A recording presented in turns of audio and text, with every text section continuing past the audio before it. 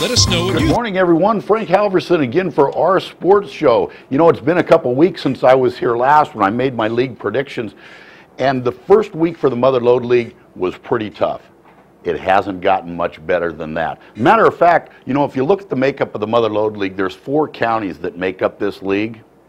There's 1 counties that have more wins than any other county combined in the league. Somerville's leading the top. They're 3-0. Bryce Farrell has had a wonderful start of the year. He's been throwing the ball all over the yard.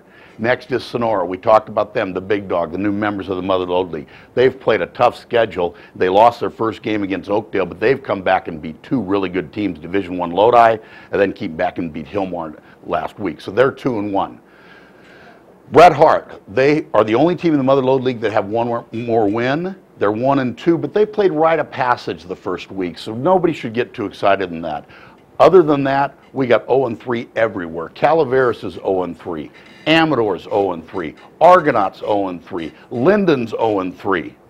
Not a good start. Now, granted, Calaveras has played a very difficult schedule, and they're having a lot of success with Connor Hamilton. He's got over 500 yards already this year on the ground, so he's having a lot of success there. The problem with all 3 of those teams that I just talked about, Calaveras, Amador, and Argonaut, they have given up a combined 370 points in 3 games. Calaveras has given up over 145 points. Amador and Argonaut have both given up over 100 points. The old saying, defense wins championships. Well, let me tell you, we need to find some in a hurry because right now they can't do it. And it seems to all these teams, when they play somebody that can throw the ball around the yard a little bit, they're really having a difficult time defending. Now, that being said, I think things are going to change a little bit this week. Matter of fact, I'm going to make a prediction that every team in the Mother Lode League wins this week. The competition is a little bit down for where they started out at the beginning of the year, and I think everybody gets a home win this week. Somerville, they play at Houston, 3-0 Houston. That's probably the toughest matchup this week, but I still think they pull out a win. Sonora is going to be at Ripon.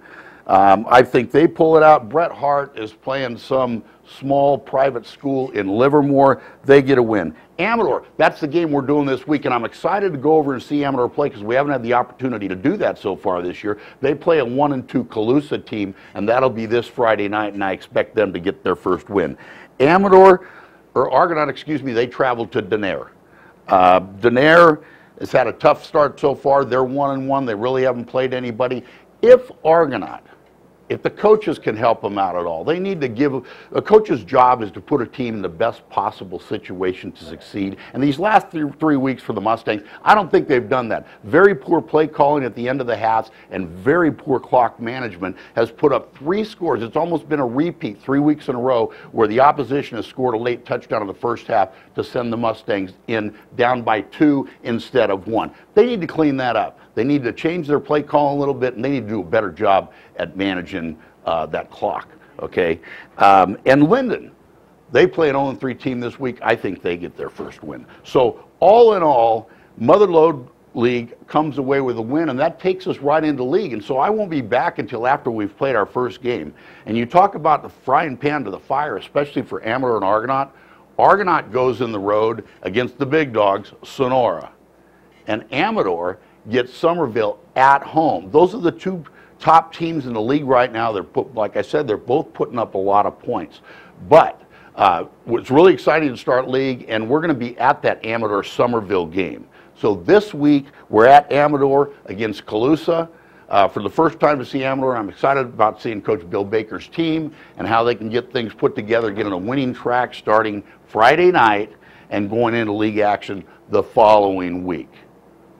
So if you look at the total schedule so far, Connor Hamilton, you look at 523 yards for Calaveras so far on the ground. However, he had 287 of those in the first week. So he's been slowed down a little bit. The problem when you look, now you have to remember all these teams do not report their stats. So it's hard for me to get all the stats. Calaveras is one of them that does, so I could take a look at that. I can go to some of the opposition and see what they've done with Amador. The problem for both of those teams right now is they're turning the ball over too much.